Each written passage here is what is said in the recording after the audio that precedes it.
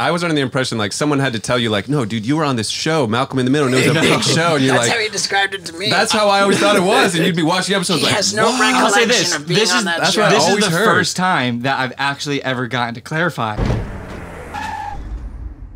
So I remember from, you know, like when you were younger doing Malcolm in the Middle, like you were like the kid with the obnoxiously flashy cars. Yeah. And that was kind of your deal. And I think at the time you were like maybe like barely legal age to drive. Yeah. And you had these crazy cars, and I got a kick out of that, man. Yeah. And it's crazy too, getting ready to speak to you today and seeing that you're now 35 years old. Yeah, I know. It's over. I mean, everybody like. It's over. I mean, I just think of you as like, I mean, as everybody does, thinks of you as the kid. You know, yeah, so going back, cars were definitely my vice. You know what I mean? Like, I've always liked cars. Obviously, I went into racing and all that, but like even before that, I just loved cool cars. I love driving. Sure. But yeah, now 35, you know, I look back and I think of my life 20 years ago and I go, was that me? Like that was pretty cool. You know what I mean? So, Right. you know, now I have an 8-month-old son and a wife, and I drive a Mitsubishi. You know, Really? Well, I had to get like a car for the baby. You know, like a baby car. You know. So, Yeah, wow.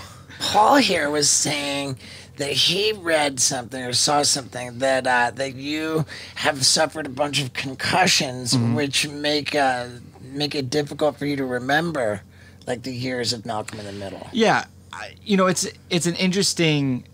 I've thought about it a lot, like over my years of like, you know, why do I have a bad memory? You know what I mean? The only logical thing I can say is, yeah, I've had 9 concussions. You know what I mean? Like And they were all from cars? No, when I was a kid playing basketball and getting tripped, I played football, you know, like pee-wee football, like just doing life things, sports, and, you know, there were some in car like racing accidents, but, you know, for the most part, no, like it's not just that. But, and I've gone to a lot of doctors over it and looked into it, and I don't know, as weird as it sounds, I don't want to blame the concussions or blame anything else. I just think it's the fact that I did so fucking much.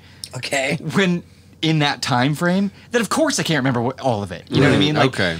You know, So you remember? You have some memory I have some of memories. You know, like like there's definitely things that pop up and I go like, whoa. But a lot of it, of my memories now, are almost like I can't distinguish if it was a dream or if it was reality. Right. Yeah. You know what I mean? Like places I went, people I hung out, whatever it was. You know what I mean? I heard Where something go, like, also did that I really do that? I heard something also that you've had like these mini strokes throughout your life. Yes. Is that related to the concussions, or is that a separate thing? This is why, maybe without getting into it, like I never trust doctors anymore the rest of my life.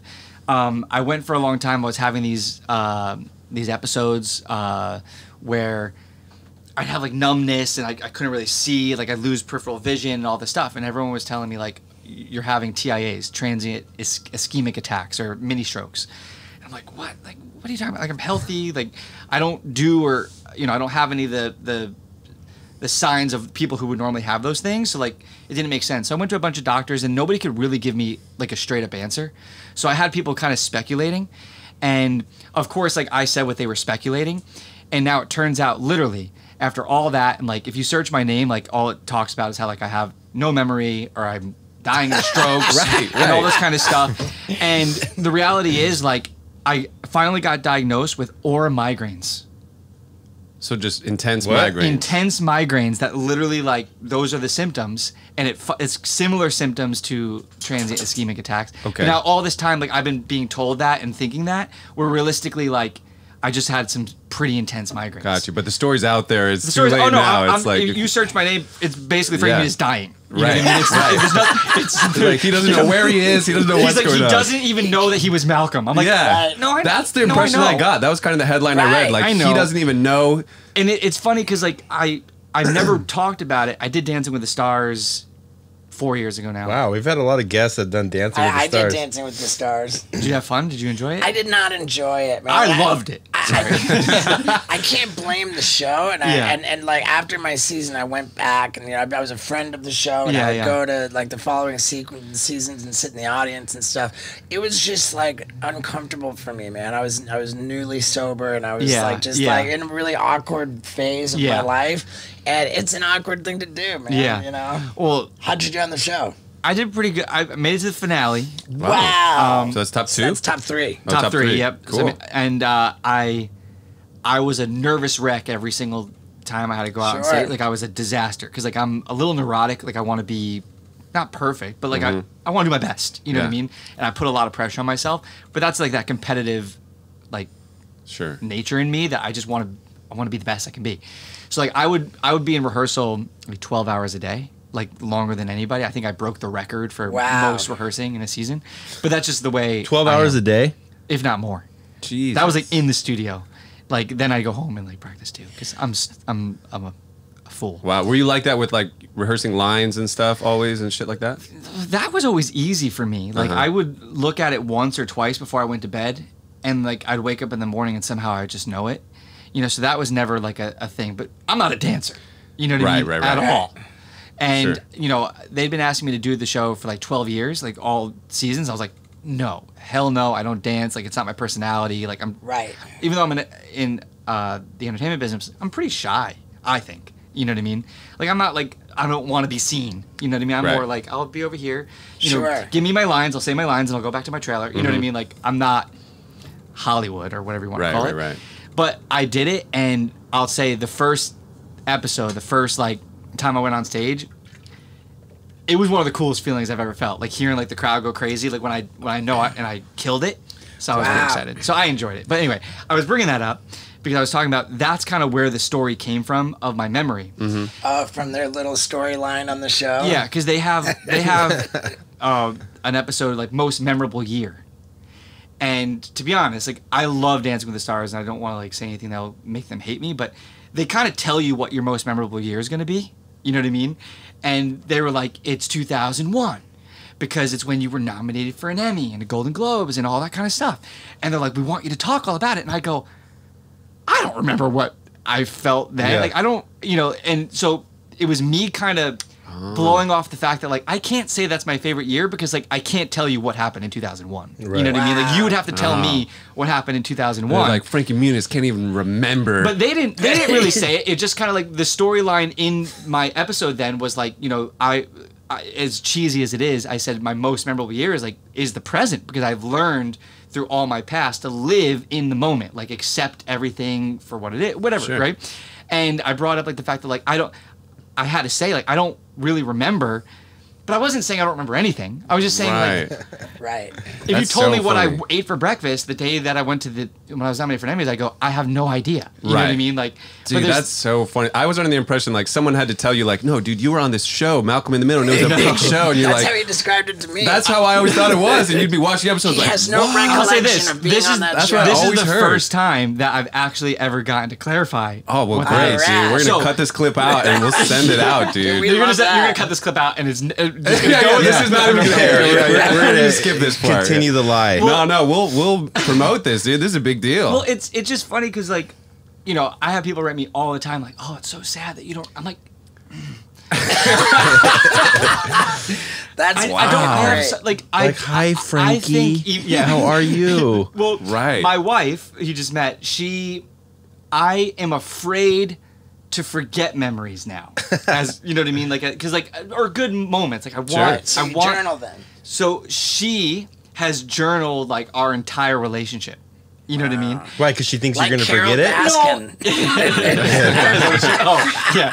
Well, I might Watch need out it. for I that. might need it eventually. No, but I you know, I just like to be able to go back because when I read it on paper, it brings me back to that moment completely. You know what I mean? And even now having a son, like he's 8 months old, and I go like, how is he 8 months old? You know, because I remember him how he is right now. It's not that I don't remember, but I see him right now, so I can't remember him being journal this big. just like any other normal person journals. Yeah. Gotcha. Yeah, because I have So a problem funny. with my memory too, but like I also read that like smart people do that because they have so much bandwidth going in that they purposely just let it go out because if they retain it all, they're gonna lose their fucking mind. I think that is. I mean, I'm definitely smart. So Yeah. no, I'm kidding. No, I think that's more of it. To be honest, like is especially if you think I started acting when I was 8, Malcolm when I was 12 to 20. You know, like I was Damn. literally every moment of my life from when I started acting until I stopped. I had to be somewhere and had to do something. Yeah. You know what I mean? So there becomes a point, I think, where you just kind of start. Just I don't in wanna one say ear out the float, other. Yeah, floating, but you just kind of you do what you got to do, and you go Right. where you need to go, and you do your best job, but then you forget it. Well, it's you know? crazy because, like, you know, I found that I had this problem, and then I'd go to Steve. I'm like, dude, I can't remember it. And Steve can remember the month and the year to a T, what like his 3rd grade teacher said to him, line by line. And I'm like, what the fuck? Yeah, I your memory's generally- crazy. I generally have a really good memory, Yeah. particularly for dates and stuff like that. However, I totally relate to what you were saying about, you know, so much stuff happened. Like, for example, if I were to sit down and watch an episode of my old show Wild Boys, which we taped all over the world from 2003 to 2005. Yeah. I'm sure that a bunch of the scenes that were, I have no recollection Yeah, you'd of, be like, the, wait, of the, I did that that? I did that. Yeah. I did that? Like, Absolutely. I should remember Wait, that. wait. You know what I mean? I would absolutely not. Like, I would feel like I was watching a bunch of that stuff for the same time, and it's specifically because what Frankie said. Just so much happened. Right. Yeah. So there was just so much going on all the time. So yeah, I wouldn't. Wow. I got to watch. I never watched Malcolm. You know, when it was on, you kind of film it. But now with like the streaming services, like you can sit down and just kind of crank through. And my wife had never seen it, so we watched it a few years ago, and I truly could watch it as like a fan because I really didn't know what was going to happen. I could watch it as a fan because I'm fucking awesome. Well, it's a great show. I don't see is it a great as show, me. though. I don't see it as Right, me. right, But I'm right, saying right. like, you know, You're from an outsider's perspective. yeah, I get to go looking right. in. But also because when you film, I filmed the parts I was in. I don't really know what else they Right, filmed in right, the show. right. You know what I Right. mean? Like, I don't know how that turned out or the So other you wouldn't watch it storylines. when it aired? No. Like a viewing party with your buds? Oh, no. Did you see I was Say- always kind of more like embarrassed to like, I don't know, just kind Oh, of wow. awkward. Yeah, dude. Thanks for watching that clip. And if you live in America, there's a good chance that this big badass tour bus is coming to your town with my bucket list tour. What is it? Well, it's an X-rated show full of all the stuff that I would have never been allowed to do for Jackass. And a lot of it is flagrantly illegal. So, it's adults only. And if you live in any of these states, then you better go to stevo.com and check out my tour schedule. Hurry up and get your tickets too, because it's selling out everywhere. Yeah, dude. Woo! Yeah, dude.